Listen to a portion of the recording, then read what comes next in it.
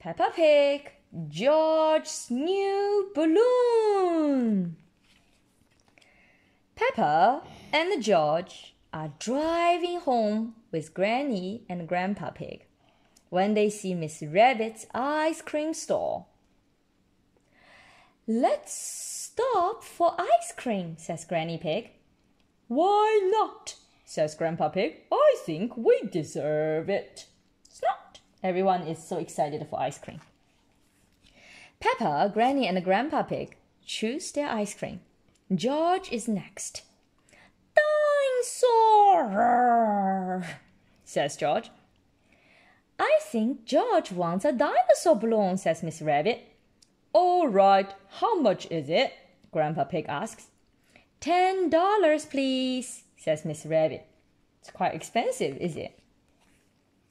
Grandpa Pig thinks the balloon is a bit expensive, but he buys it for George. "Hold on tight to it," Miss Rabbit says.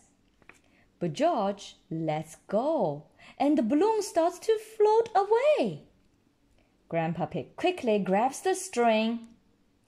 Sometimes when my balloon pops. Yeah, away. That's right. Your balloon sometimes pops. That's right. "This is very valuable, George. I will hold it on the way home," says Grandpa Pig. Outside, Granny and Grandpa Pig's house, George plays with his balloon.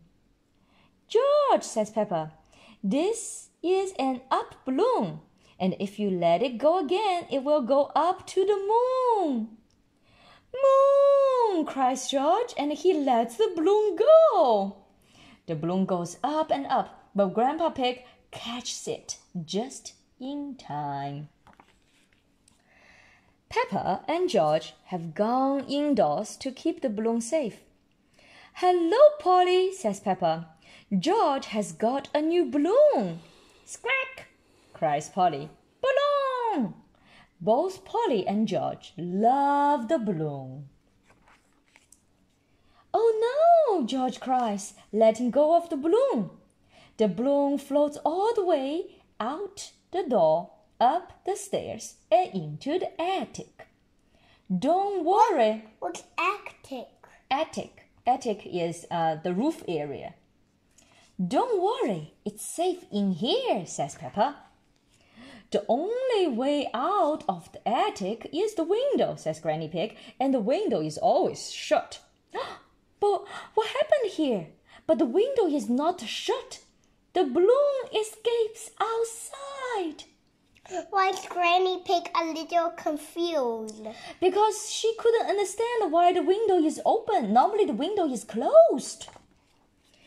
"Your balloon is going to the moon, George," says Peppa. "Wah!" cries George. Just then, Daddy Pig arrives to take them home.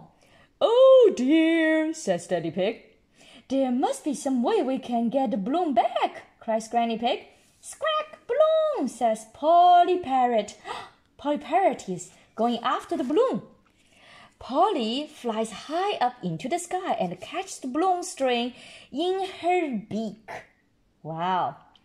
"Polly to the rescue," cries Grandpa Pig. Polly Parrot has saved the day. "Hooray!" George cheers. "Who's a clever Polly?" says Granny Pig. "Who's a clever Polly?" repeats Polly Parrot. "George, don't let go of your balloon again," says Peppa. Daddy Pig has an idea. "I will tie the balloon to your wrist, George," he says. "That will stop it from floating away." George is very happy. He loves his balloon. Everyone is happy his balloon was rescued. Snot! The end.